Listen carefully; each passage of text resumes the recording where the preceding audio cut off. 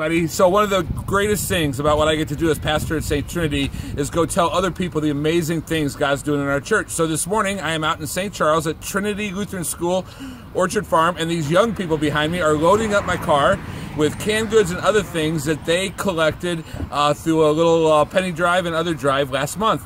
So I'm excited to be here and tell them about the things God's doing down in the city. And I will be excited to see you Sunday morning, where we get to hear again of the amazing things God does in His Word in our lives.